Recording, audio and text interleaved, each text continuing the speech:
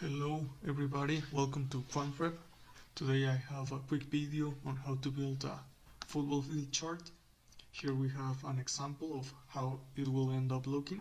Here we have the valuation of ABC company and we have different valuation methods. For example, we have a couple of financial multiple valuations.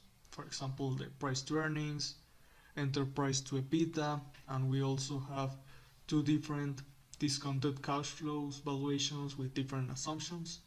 And basically all you need to create this graph is a range for each valuation. For example, here we have the DCF value approach, and we have a minimum estimate of 80 and a maximum estimate of 110, and we'll need to have a range for each valuation. So let's start. So once you have your data, what you will do is create a new column right between your minimum and maximum estimate, and we are going to call this difference.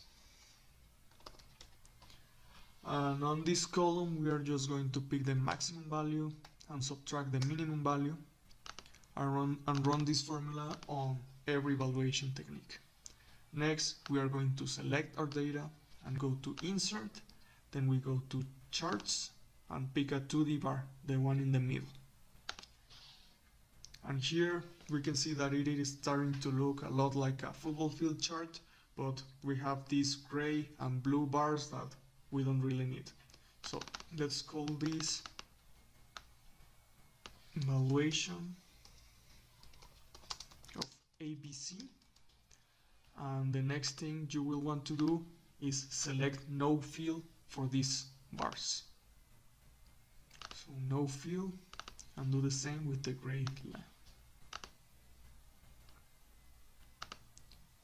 We'll also want to add the data labels so that you can know what ranges are you really using. So let's do that.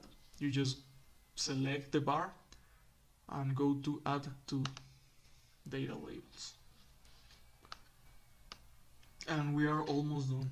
Next, we delete this, and we also can pick a bear axis. The x-axis is going from 0 to 300, and since our valuations only go to 130, 300 is a bit unnecessary, so just use right click, go to Format Axis, and here we can pick a different maximum value. Let's go with 200. And we also want to move these values. So pick them and move them. This might be a bit tedious, but so let's do that. And the next thing you can do is a little bit of formatting. You can pick different styles. You can select a color. We are done. So maybe you'll want to fill this with a different color, let's say blue, and basically we are done.